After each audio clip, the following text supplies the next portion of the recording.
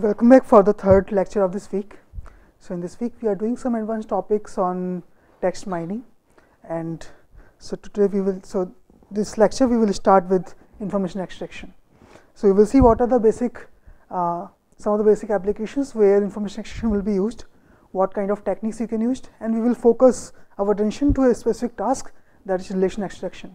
How do I find out relations between any two entities by using the text corpus on the web? So what do I mean by information extraction? So we can say that the goal of information extraction is like machine reading. So you have a lot of text available on the web. It's all on the unstructured form. There is no particular structure to that. Now from that text, can I obtain some structured knowledge that can be used for various different applications and tasks? Okay, so this is like a some sort of caricature to denote that yes, there is a lot of knowledge available on the web, and machine is trying to go through the knowledge and get some structured content that can be useful. So what the information extraction systems do, they try to find and understand various different relevant parts of the text data. So what you will have a lot of text, and you are trying to gather certain important information from there, and so we will see what are the various ways in which you can gather this information. So now from all this data that is available, what you want to get a structured representation of some sort of relevant information, and it can be like various relations in the sense of database. So you can find out what are the various entities involved in this text and what are the relations between those entities, and it can also be some sort of knowledge base that you are constructing from the data. So the goal of information extraction is that we organize information so that it can be useful for two people for doing some of their tasks, and we want to put information in a very precise form that will allow me to make further inferences. Okay. So remember, this was one of the things that we were talking about in the introduction also, that the natural language text is not very precise. So how do you convert the information to something precise that can be used for doing various tasks and various inferences? And that's what we do in the case of information extraction. So this is a simple definition that this is a sort of working definition, we will say. So what is information extraction? So that is task of finding structured information from unstructured or semi-structured text. So the corpus or data that you have is either completely unstructured. Okay, so you can think of various tweets, various Quora questions, answers, and lot of web pages, sort of unstructured, or it can be somewhat semi-structured, where you have some more information like section information, headlines, etc. But this is not completely structured. So from this unstructured or semi-structured data, I want to find out structured information, and that's what is the definition of my information extraction. So now question comes in that what sort of information do you want to extract from here? So information can be something very, very clear and factual. Like, for example, this is something that is normally done. So question like who did what to whom, when, and who is in what relation to some other entity, and so on. So for example, suppose you have some newspaper text and they talk about various earnings, profit, headquarters, etc.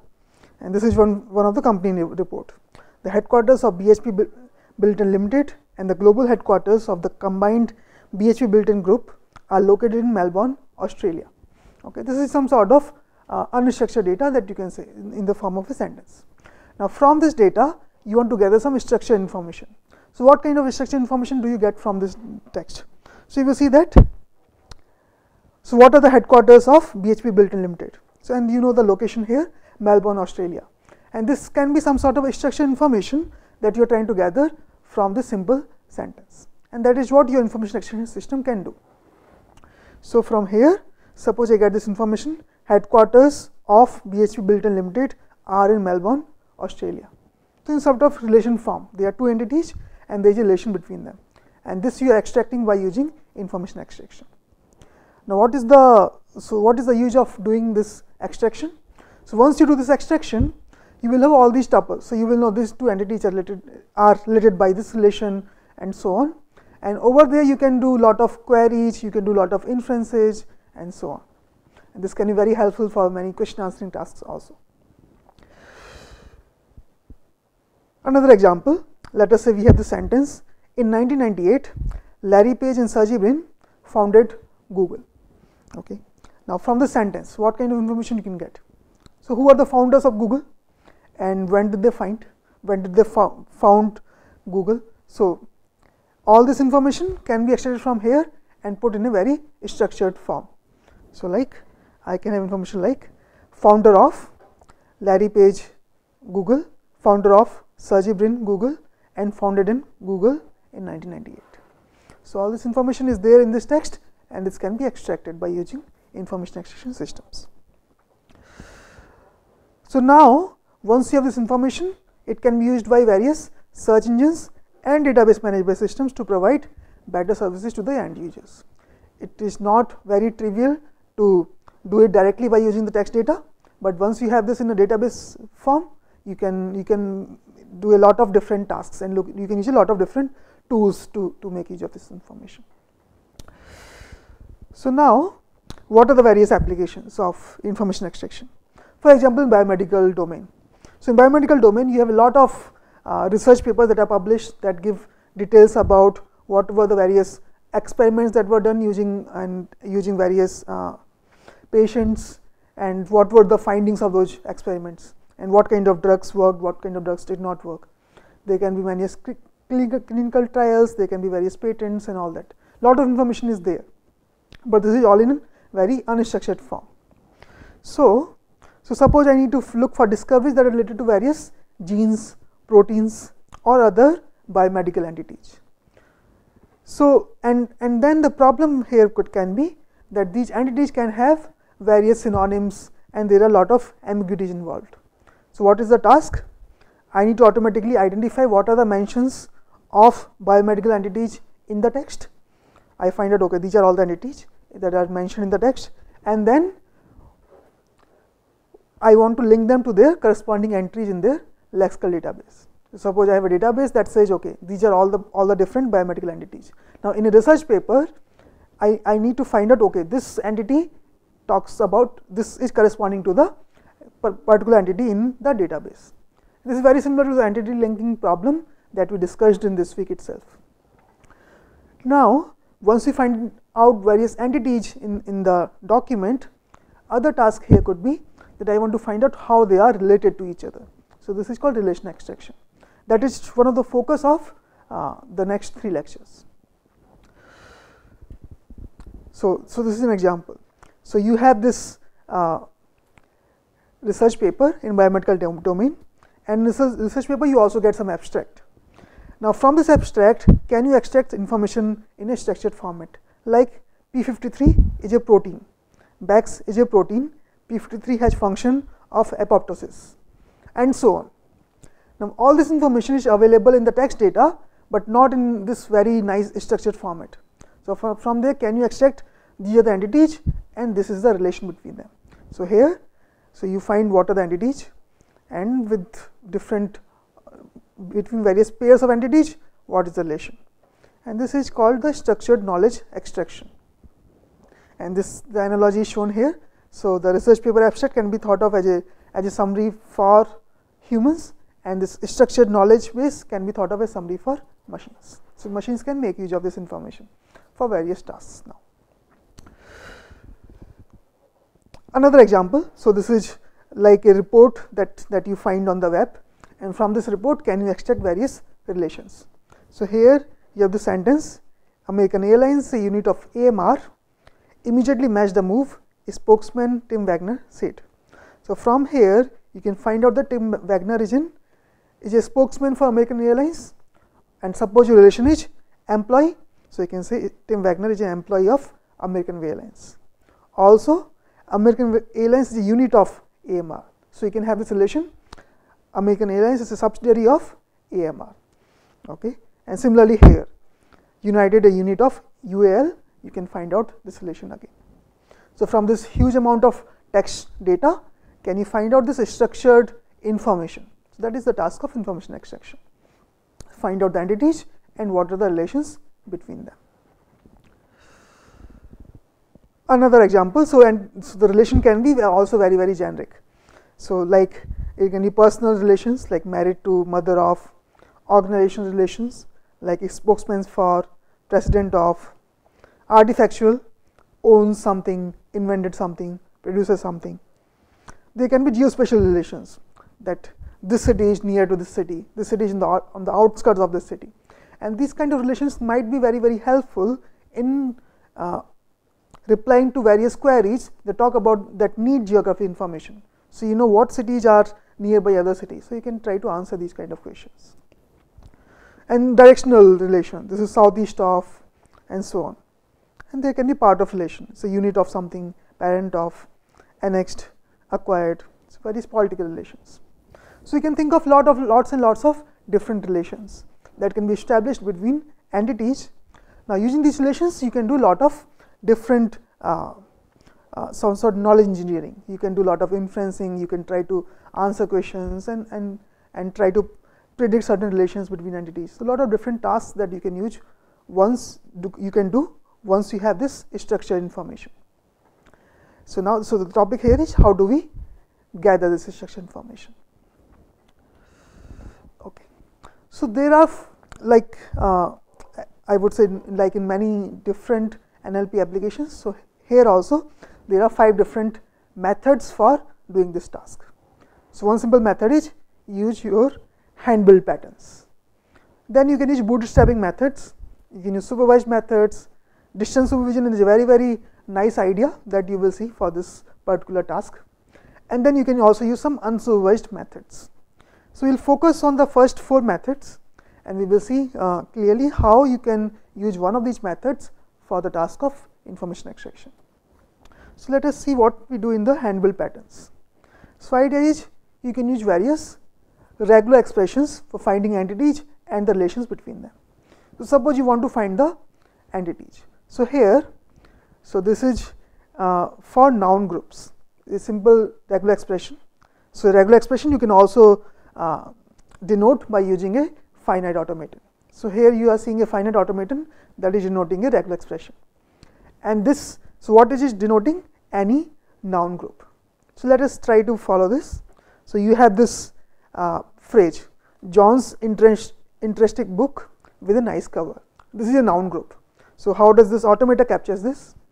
You will say a personal noun, John, John's, okay. Interesting becomes an adjective, book is a noun, with is a preposition, a article, nice adjective, cover noun, and it is a final state. So, this becomes a noun group. So, you will see even John is a noun group, and John's interesting book is also a noun group. So, it is trying to capture noun group in various sort of granularity. You can even have single word, you can have multiple words. So, it is telling you what is a noun group. Now, you can further extend it to find out, okay, I know what are the noun groups, now what is the relation between them.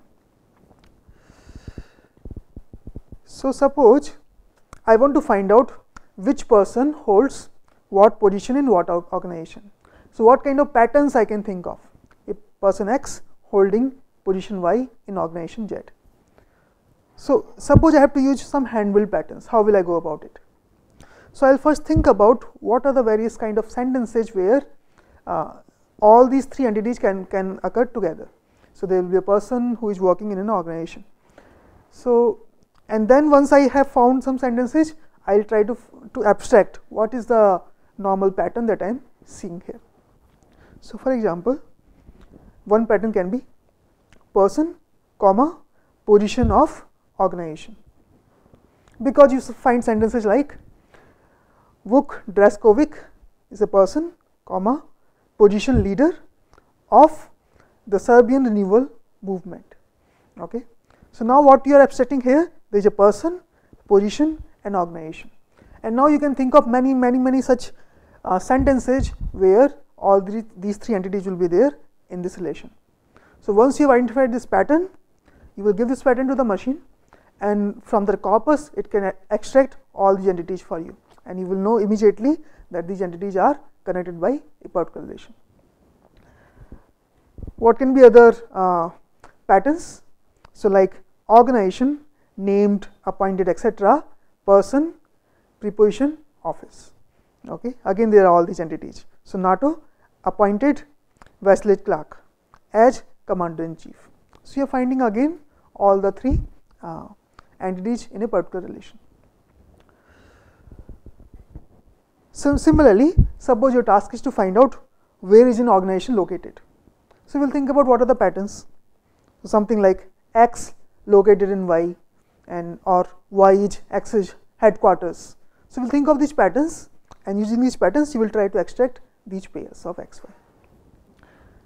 Like organization location, NATO headquarters in Brussels.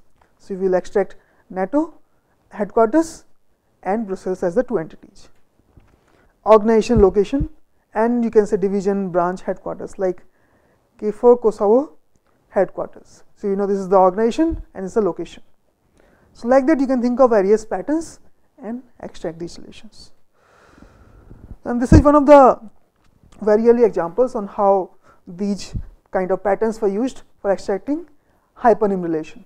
So hypernym, which is, you remember, is a relation between subconcept and a superconcept. So and these were first given by Hurst. So what is the basic intuition? Suppose you are seeing this sentence, agar is a substance prepared from a mixture of rad algae such as Galidium for laboratory or industrial use. This is the sentence.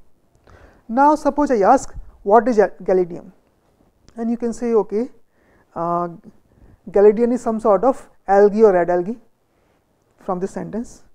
Yes. Now how do you know that Galidium is a rad algae? So you are seeing some sort of pattern here, rad algae such as Galidium. Okay. So this pattern is telling you that Galidium is a kind of rad algae. Now you can try to abstract this pattern, and you say that whenever you are finding such patterns X such as Y, there is a hypernym relation between X and Y. And this is the idea. Find out many such patterns, and from these patterns you try to extract these entities. So what Hurst did, he found out various such patterns where you can have two entities connected by hypernym relation. So Y such as X is for hypernyms. So what are the other kind of patterns you can use? Such Y as X, okay, like such vehicle as car, such vehicle as bicycle, okay, X or other Y, yes, car or other vehicle, car and other vehicle, vehicles including car, and so on, okay, vehicle especially car. So this I am giving an example with car and vehicle, but you can think of it as with any hypernym pair. So he found out various such patterns, and from these patterns he tried to extract the hypernym relation from the text data. So here are some examples for these Hurst patterns and what kind of example occurrences you can see in the data. So the pattern X and other Y, you can see temples, treasuries and other important civic buildings.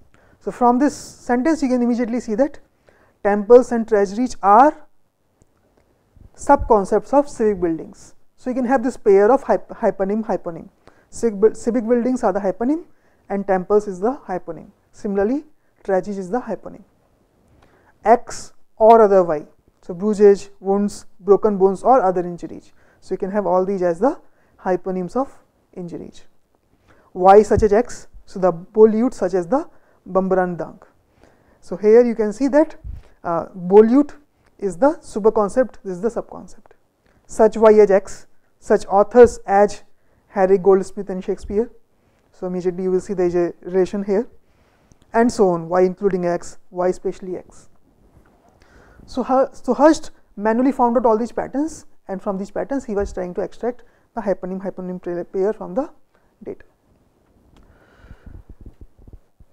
Similarly, Berland and Chaniak, they found out some patterns for Maronym relation, that is part of relation. Basement is a part of building. So they were trying to find out patterns for Maronyms.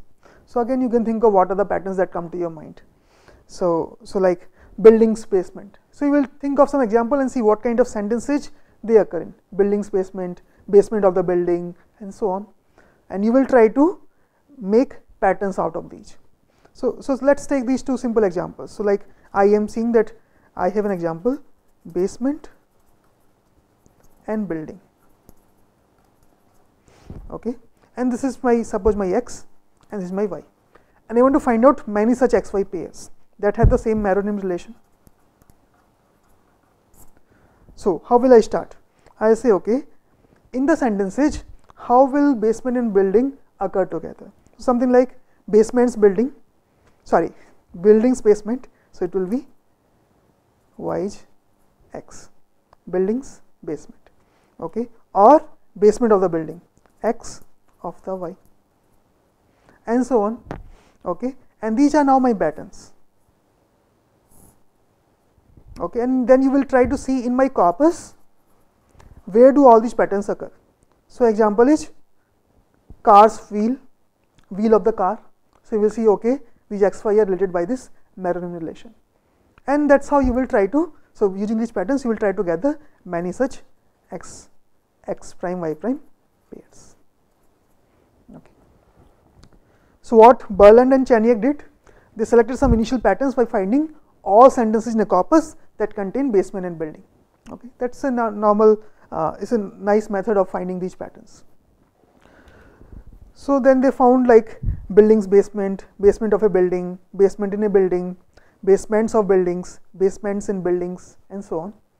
Now here they were writing down the patterns. So here something like and so they were writing in terms of what is the part of speech that is coming, and so on. So of preposition, so parts, the plural noun, of preposition, wholes, and then this is a plural noun.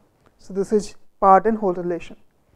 Okay, part coming as an, in between there is the word in as a preposition, the or a as a determiner, and some modifiers. So they are now here abstracting. So what they are saying, okay, basement in a building, but it might be basement in a huge building, right? So how do I abstract my pattern? I say, okay, they optionally they can be an adjective here.